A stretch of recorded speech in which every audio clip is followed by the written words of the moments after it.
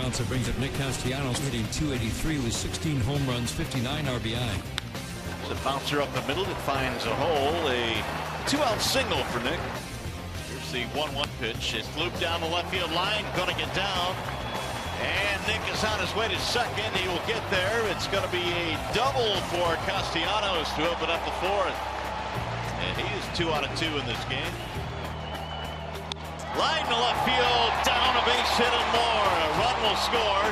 Nick is on his way to second, his 3rd hit of the game, and the Tigers have their first lead of the night.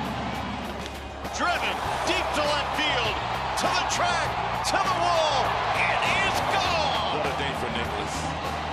Castellanos with a 2-run shot and a 4-hit game. Boy, is he back in a big way. Second 4-hit game of the season for Nicholas Castellanos. Back up the middle, into center field. Another hit for Nick.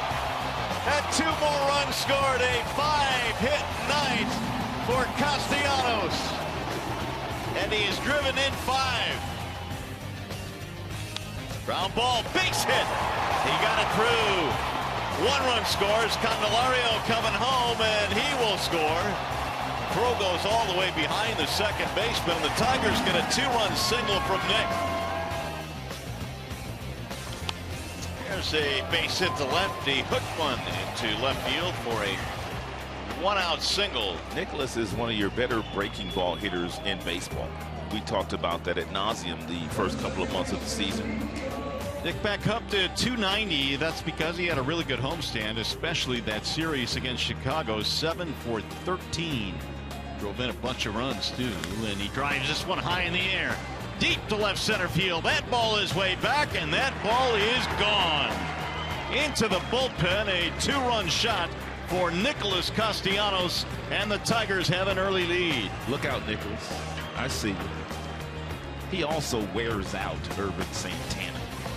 Came in batting a robust .368 against Irvin. Here's the 0-1. Nick skies one to center. Hit a ton, going to the track, going to the wall, and that ball is off the wall. A Ducey coming to third base. He'll stop there, and Castellanos with a double. And he almost hit another one out. Did you think that ball was going to travel that far when it left Castellanos' bat? No, I thought it was deep enough but not off the wall. But Nick's got that classic inside-out swing, and when he keeps his hands close to his body like he did right there, little 89 mile-per-hour fastball that he rips.